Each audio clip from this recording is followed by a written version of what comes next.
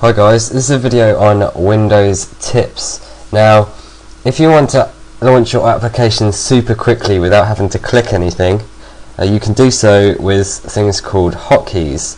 Now, you may think, oh no, I'm going to have to download something and have it running in the taskbar or something like that.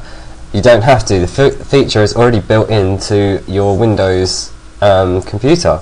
So, this is very simple to do. All you have to do is find a shortcut. This can be either in your start menu or on the desktop. Just right click your shortcut, press properties, and you'll notice you've got all the different things here that are to do with your shortcut here. So all you have here is something called shortcut key. So if I say Alt Control and N, just type the shortcut in, press OK. So now next time I want to launch Notepad, Alt Control and N, and it does it. So I haven't seen people use it really. It's just seems another thing that Windows has got that no one uses.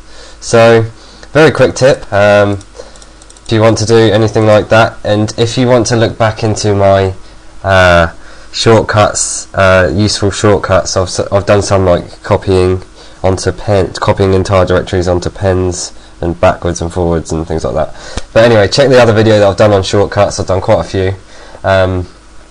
And that's about it. Thanks for watching my video. This is a very quick video with a very quick tip, but it's important all the same. To launch your applications, all you have to do is find the properties of the shortcut to it. So thanks for watching my video, and if you like my videos, please rate, comment, subscribe.